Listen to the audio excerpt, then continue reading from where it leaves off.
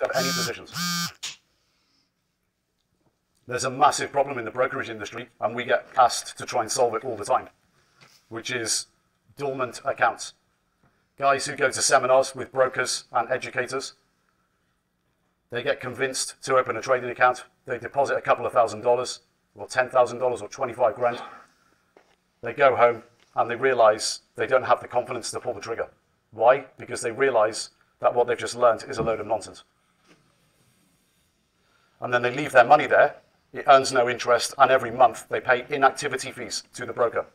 What does the broker want them to do? The broker wants them to trade, of course. What about the rest of the guys? If you open up their account, typically 2 or 3 positions. Their favorite Forex pair, long or short, because it's in the news every minute of every day.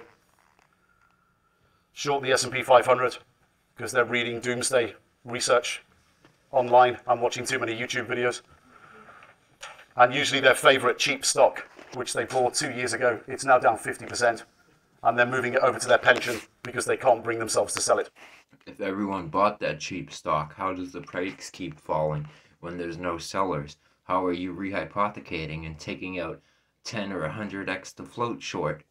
You're chasing little 50-cent returns too. Stop lying. Come to MPO. Liquidity works both ways. Target their shadow banks since they're so liquid.